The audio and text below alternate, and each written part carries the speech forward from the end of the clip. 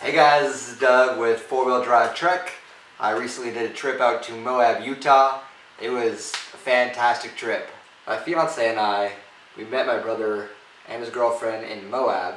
We started out with fins and things, thought it was a relatively easy kind of entry into the sandstone driving. It was the first time outside of Washington State for me for wheeling, so it was definitely something I'm not used to. My brother was in a Nissan Xterra. He did a small 2-inch lift, threw on some tires, and other than that it was pretty stock. I'm in the 2012 Jeep Wrangler Rubicon. I have a 3.5-inch lift with some 35-inch tires. Other than that, it's relatively stock as well. We decided to take on some of those trails together. It's better to go wheeling with somebody if you're going somewhere for the first time, and even if you've been there a few times, it's good to have somebody with you just in case for emergencies. Fins and things wasn't anything that was too difficult for either of us. The first thing that you do is you start off on the trail going up and down the sandstone. It was something I've never ever done before, not used to that. It was something else.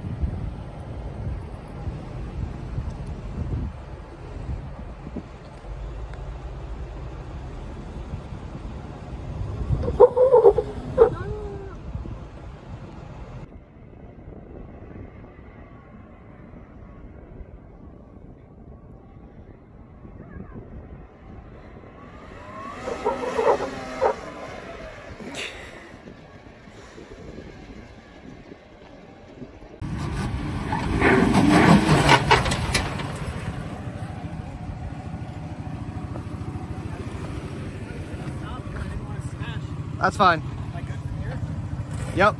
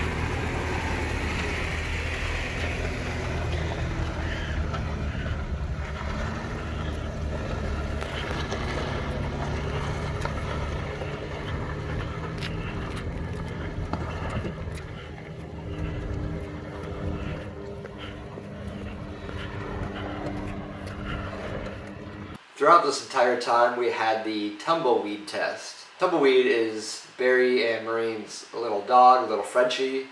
You can follow her on Tumbleweed the dog on Instagram. The tumbleweed test was how crazy was the trail. If she didn't wake up, you weren't going crazy enough.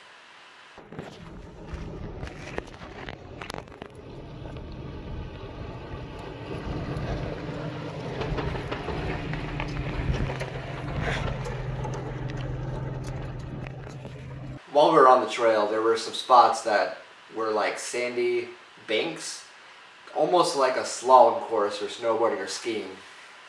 Called them the swoops. and it was a lot of fun. The faster you go, the higher up on the edge of the bank you go. It's nice, smooth, slow, or a little bit quicker.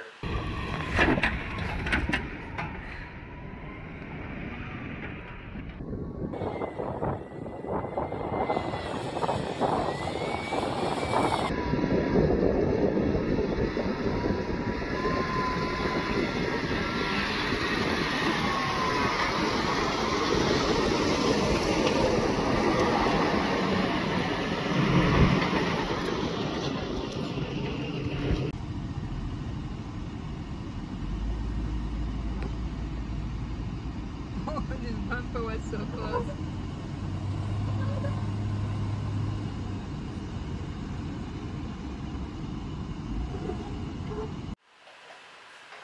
I would say Fins and Things was mostly an intermediate trail with any difficult areas. They had bypasses, except one.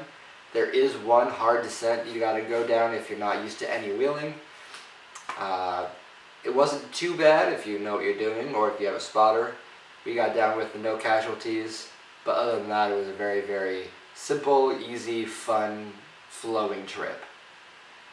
Down that area, I did want to take the more difficult route down. However, there was a family who stopped off in the middle of the trail to have lunch and just left their vehicle in the middle of the trail.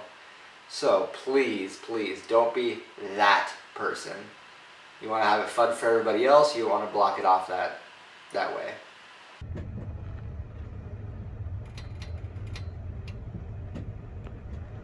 Grab your water. I am. Is it in the front? No.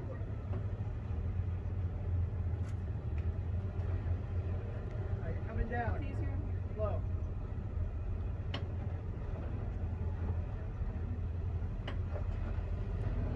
Alright, you're down. Yep.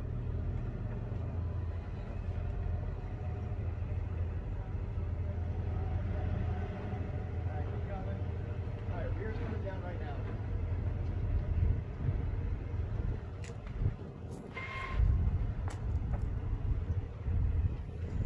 On this early stuff.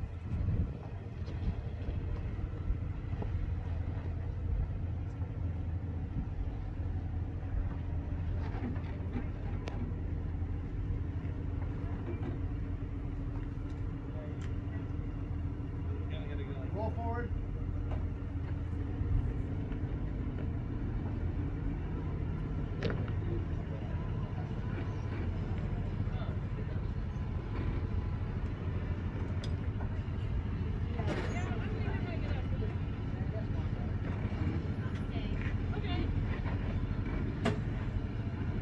Hey, Mike, why don't you help me?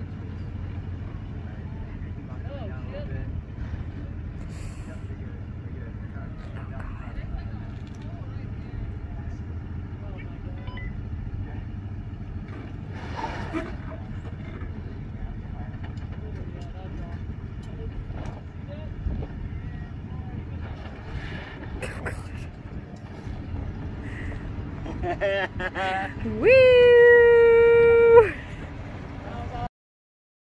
So we decided to take on Arches National Park. For those who don't know, Arches National Park, it is about 5, maybe 10 minutes north of Moab. That was phenomenal out there. The views were breathtaking. First one we did was Delicate Arch. It is the one that is the kind of staple, the iconic, it's on the license plate of Utah. It is something else. It is beautiful. We wanted to walk all the way out to the Double O Arch. It was about a 4-mile round trip, and the trail for about half of it was nice, gravel, maintained, all the way out to Broken Arch. Now, after that, it got to be a little bit more finding your own trail. It was pretty easy to find the trail. You could see where the walking path actually was, kind of where it's all worn down, people walking.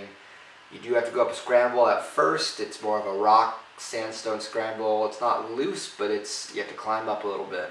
You're gonna have to use your hands a little bit.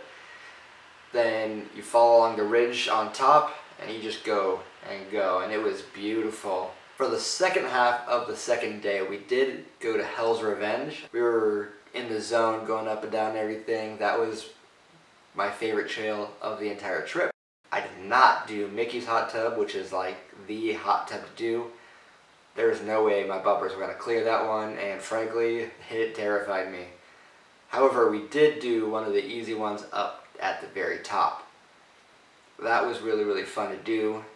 Went into it like it was nothing, came out of it like it was nothing. Then I decided to go in and do it backwards. Oh my god. Oh, Jesus. You can get it right from all these people. That's true.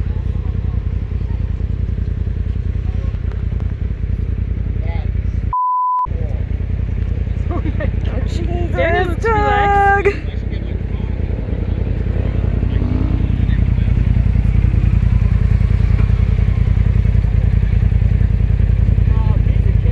Oh, that looked too easy. The scariest part is getting into the hole. Oh, my 3-wheel? Yeah.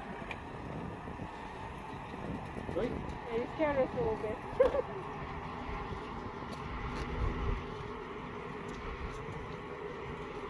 Easy. Ah, nice. Pro.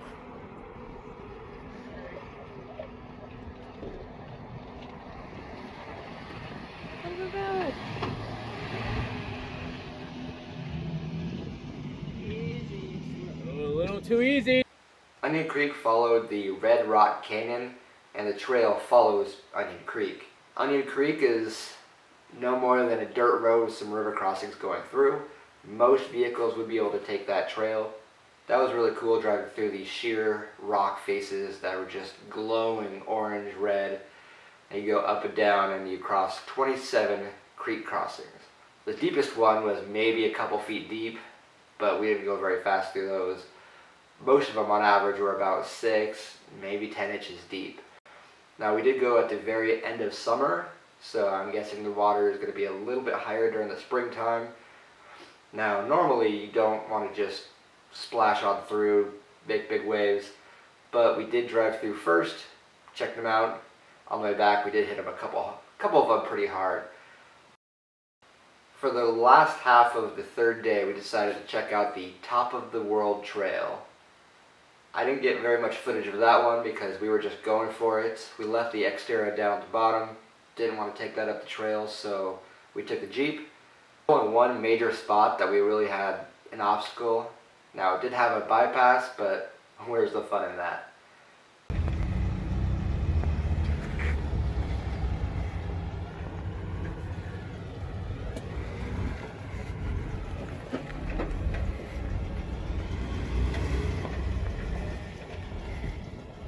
I gotta clean the bumper.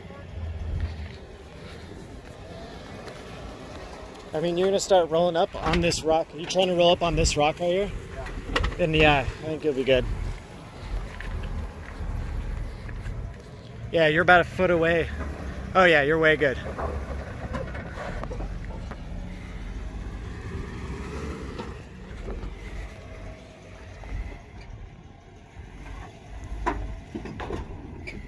You're okay back here. You're gonna start coming up.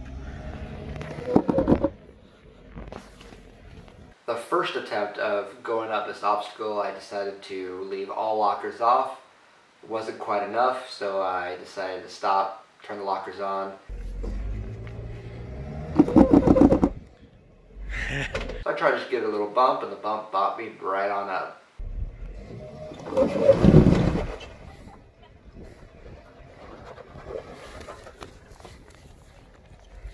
Now at the top of the trail, that view is, pictures don't do it justice. You get to the edge and you just overlook this 3,000 foot rock face down to the bottom of the valley floor. That was breathtaking. I've never seen anything like that before in my life. So unfortunately I decided to create the channel after we went to Utah, so I do not have a lot of video that we made for Hell's Revenge. So stay tuned, like, subscribe, share, and we'll see you a little bit later.